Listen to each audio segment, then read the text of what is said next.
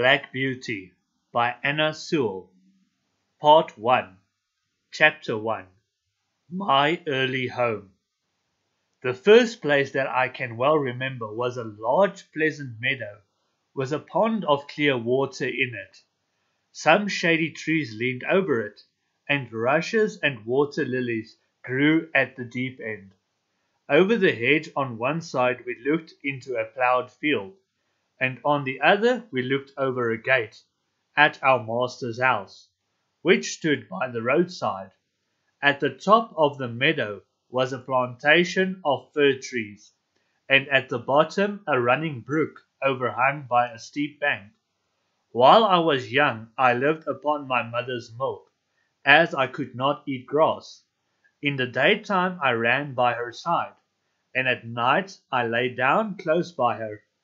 When it was hot, we used to stand by the pond in the shade of the trees, and when it was cold, we had a nice warm shed near the plantation. As soon as I was old enough to eat grass, my mother used to go out to work in the daytime and come back in the evening. There were 6 young colts in the meadow, besides me. They were older than I was. Some were nearly as large as grown-up horses.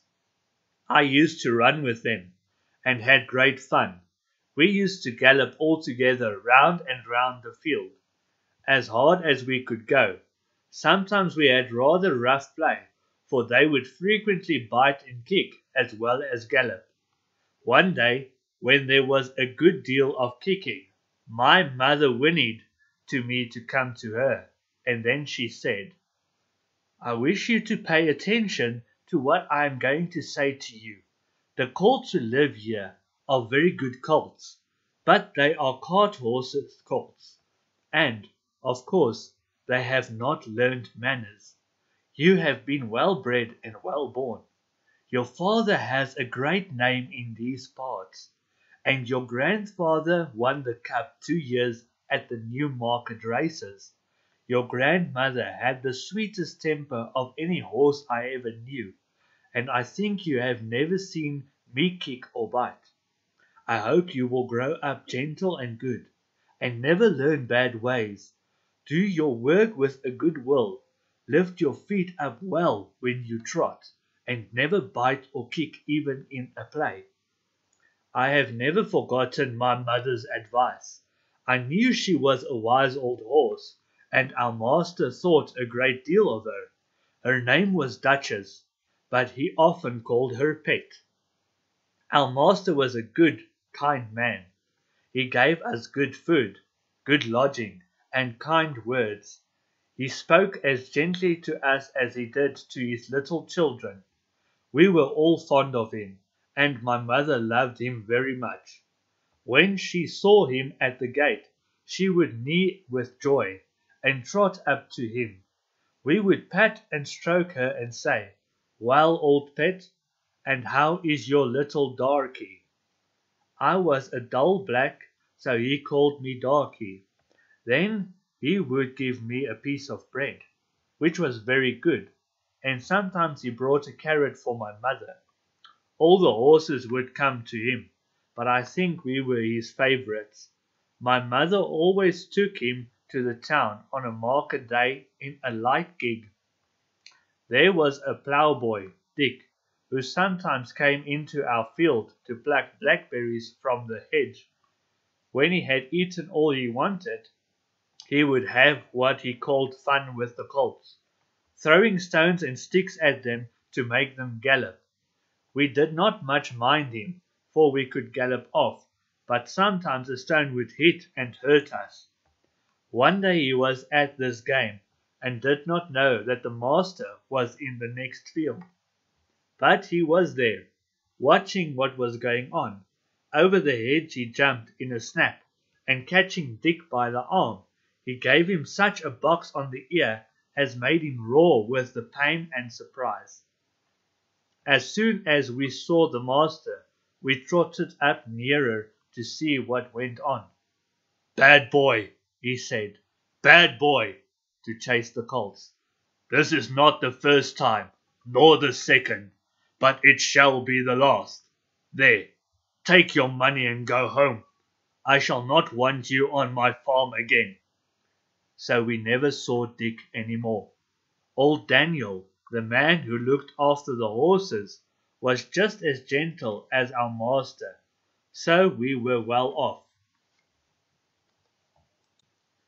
Chapter 2. The Hunt. I was 2 years old when a circumstance happened which I had never forgotten. It was early in the spring. There had been a little frost in the night, and a little mist still hung over the plantations and meadows. I and the other colts were feeding at the lower part of the field when we heard, quite in the distance, what sounded like the cry of dogs. The oldest of the colts raised his head, pricked his ears, and said, "There are hounds," and immediately cantered off, followed by the rest of us to the upper part of the field, where we could look over the hedge and see several fields beyond. My mother and an old riding horse of our master's were also standing near, and seemed to know all about it. "They have found a hare," said my mother, "and if they come this way, we shall see the hunt." And soon the dogs were all tearing down the fields of young wheat next to ours. I never heard such a noise as they made. They did not bark, nor howl, nor whine, but kept on a "yoo-hoo-hoo-hoo-hoo-hoo" at the top of their voices. After them came a number of men on horseback, some of them in green coats, all galloping as fast as they could. The old horse snorted and looked eagerly after them, and we young colts wanted to be galloping with them, but they were soon away into the fields lower down. Here it seemed as if they had come to a stand. The dogs left off barking and ran about every way with their noses to the ground. "They have lost the scent," said the old horse. "Perhaps the hare will get off." "What hare?" I said. "Oh, I don't know what hare. Likely enough it may be one of our own hares out of the plantation.